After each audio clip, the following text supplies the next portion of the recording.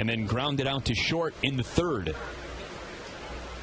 Bass, the tall right-hander, draws upright and fires a pitch in the dirt that's blocked by the catcher, Joey Morgan. He tracks it down just a few steps up the first baseline, so the runners hold.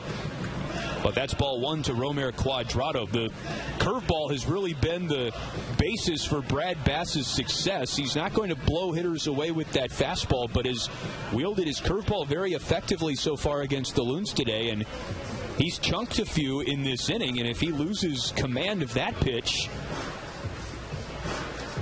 the Loons can really sit on that fastball and punish it, hopefully.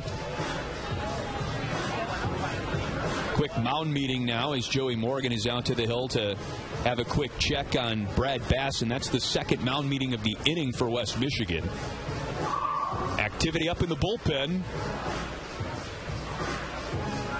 Perez is on third. McKinstry is on second. Chu is on first. Good speed on the bases for the Loons, down 2-0.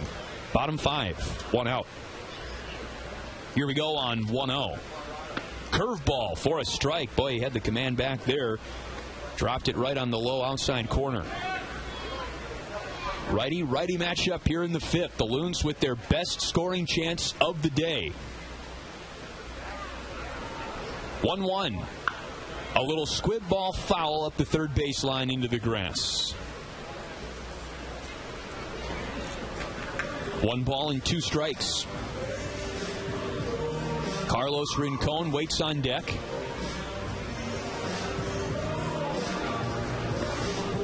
The Loons would take anything here besides a double play.